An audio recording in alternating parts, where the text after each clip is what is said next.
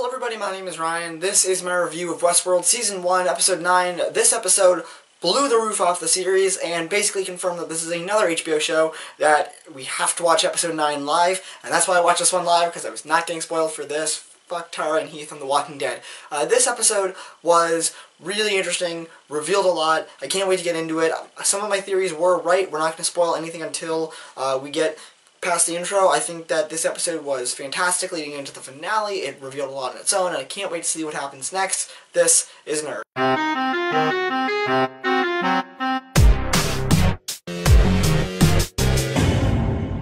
So I feel like I say this every week. Let's start off with what happened last, because of course that's what we're all obsessing about, because I started reviewing this once the big twist started happening. So, big twist. Bernard is a replica of Arnold, and Dolores killed Arnold. I would like to direct you to my video that I made 2 days ago saying all of this exactly. So, with that out of the way, I called it. There we go. I just want to say, I told you so, for those that didn't believe. No one really disagreed with me though, so there you go. Moving on from that, I think that the reveal was huge and really well done. I think that because of how much there was going into this, and after only 9 episodes, how much is still really going on and really unfolding about everything, that having all of this kind of culminate in this way, and it was a long reveal. It took a while to get to the point that they were getting to, and I was like already getting up and saying, I'm right, while they were going through it, because it had become sort of fairly obvious about halfway through what was happening, and like it was just weird to kind of keep going through, because what I will say is it was really cool how they built everything, like brought everything together, like Dolores walking to the church and everything, going through, seeing everyone dead and whatever. I wonder what's happening there, because they didn't, I guess they sort of explained that. I'm assuming Dolores did that, but moving on as we go through it, we're kind of sort of confirming a few things along the way. First off, Dolores is probably retracing her footsteps and just kind of trying to find her way back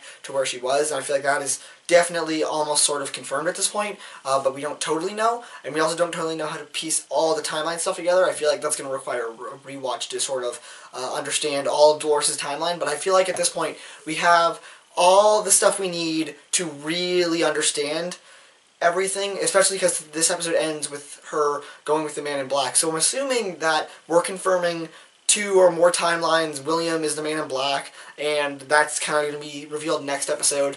And I think that this episode, again, this show, I feel like last episode they went on and did a lot of things that sort of confirmed everything. Like when I was doing my video talking about Bernard is Arnold, it was a lot of like, you look at all this evidence pieced together, it's really hard to disagree with it.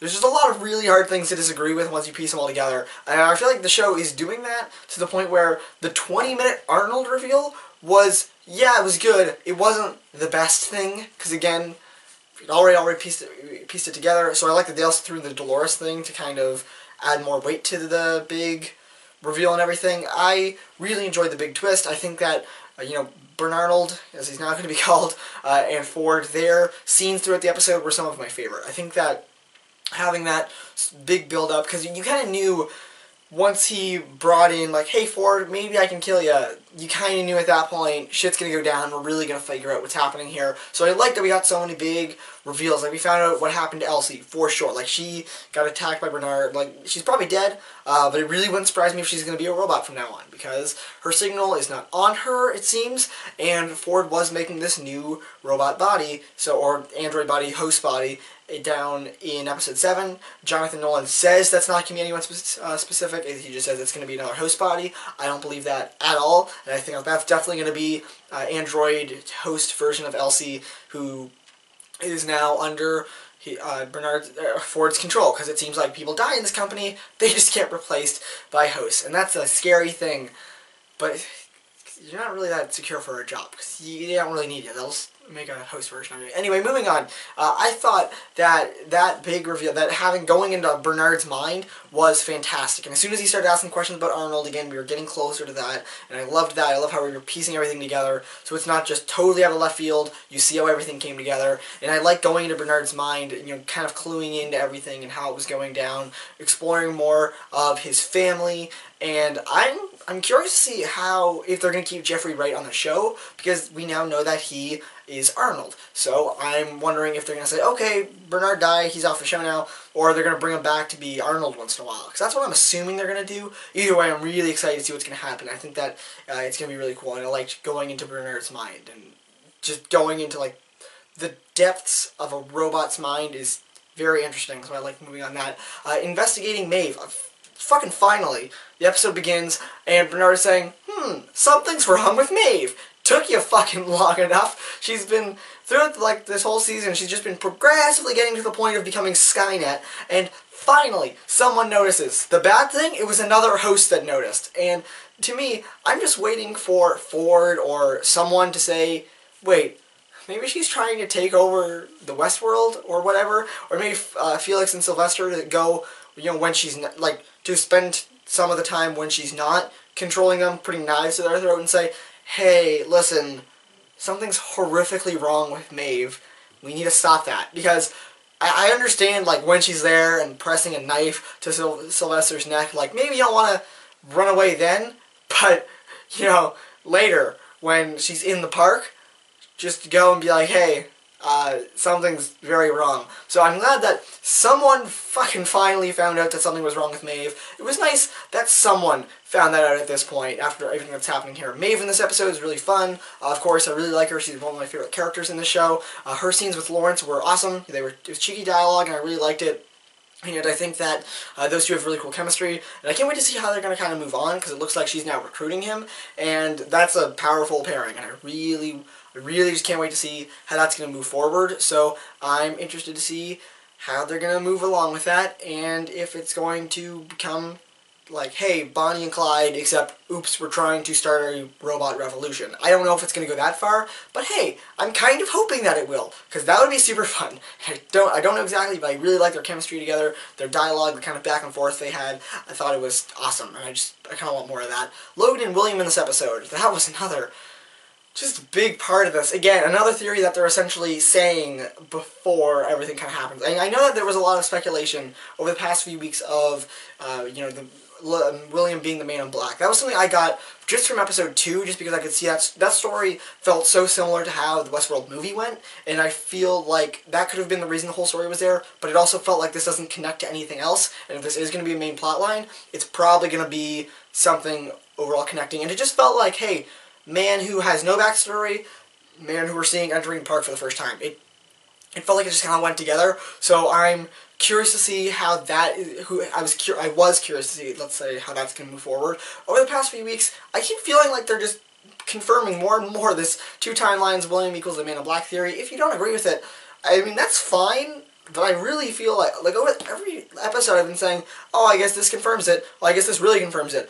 Well, now I don't see how at this point, I don't see how the fuck they're going to get around it. It's essentially written in stone by now because of all the evidence and clues they've dropped. So I'm curious to see if that's not going to be the case, because honestly, that would be the bigger surprise at this point, if William wasn't the Man in Black. Because I was thinking, maybe it's Logan. He does seem the eviler of the two. But no, at the end of this episode, we make it very clear that William is the most evil of the two. And I think that there was a lot of really cool connections in this. First off, there was the photo that Logan holds up, which I thought, hey, maybe this confirms, maybe this denies the 2 timelines theory. Who knows how they're going to twist this. And I like that this show's very two-faced. It talks to both theories, both like deniers and confirmers at the same time, and I think that's really fun, so I really enjoyed that. And seeing the photo, I was thinking, well, maybe he's going to like drop it, and that's why it'll be all like kind of torn up and stuff. Or maybe there's like 2 of them, and that's why, like, his connections. Who knows? The point is, it's a photo Abernathy saw, and once he took it out, it was big answers to who the fuck was in that photo,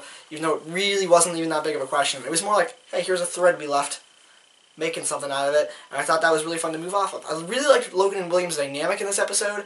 Logan kind of tearing open Dolores was really, really awesome and kind of weird, and I don't want to say gross, because just the instinct of someone tearing someone open, like with their face, like cutting them and like, look inside them. That's kind of gross, but she's just like wires and stuff, so it was kind of just cooler than it was gross. I enjoyed it, let's say that. And I enjoyed the moment it was for Dolores. And again, the Dolores stuff, that timeline is going to be something I have to rewatch this whole season to try and piece together how the fuck Dolores' timeline really makes sense at this point. But I'm curious to do it. Maybe it'll be my next Westworld video. Who the fuck knows? It's really really strange at this point. Moving on, I think that Logan and William in this episode, they just had really cool chemistry. I really like the transformation. You could kind of see that maybe William isn't totally, going along with Logan as he says he is, because he's very much like, oh, Dolores is gone now, I'm not going to get anywhere just sitting here. But I'll be like, hey, yeah, it's okay, I get it, blah, blah, blah, and then I'm going to kill everyone while they're asleep. And that's kind of what happened. And oh my god, was that actually, I don't know if all that he did was William, because holy shit, was there a lot of, murder there. There was people missing legs and arms, and this would be really great build up for the Man in Black, but it did feel like sort of a leap for William to take as a character. It felt like, yes, we're really diving into this character being super fucking evil, but he hasn't really seemed super fucking evil until he did all this, and seemingly fucking cut people's legs off. People are missing legs and arms, he brutally murders them.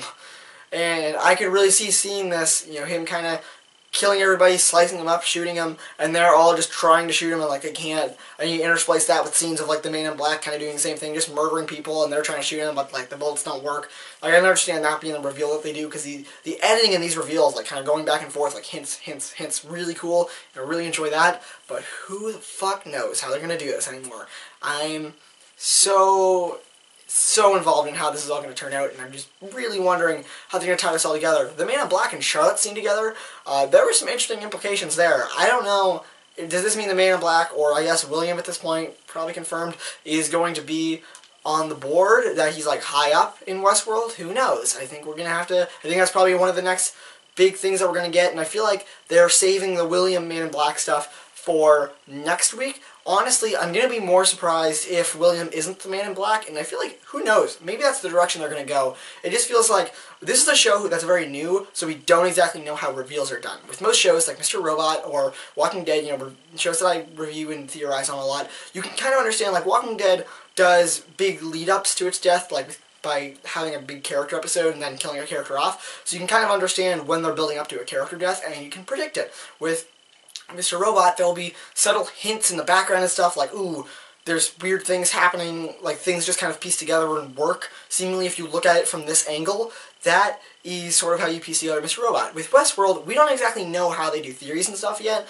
Assumably, they're just leaving a bread trail, and a large bread trail, not crumbs, they're leaving slices of bread, and then we pick up on that. So again, we don't really know how this show does things. Maybe William won't be the Man in Black. I'm going to be very surprised if he isn't, though. What do you think? You can comment all your thoughts, predictions down below. You can subscribe for more Westworld videos, and apparently I'll be right in some of them. I mean, saying I call it again, I did just say that Bernard is going to be a replica of Arnold, and that Dolores killed him. So, haha, I win. Just going to say that now, because I'm really happy about that, and I don't want to brag too much. But if you want more Westworld theories that will probably be right, subscribe, give this video a like if you enjoyed, comment your thoughts and theories down below of the episode, and I'll see you all next time.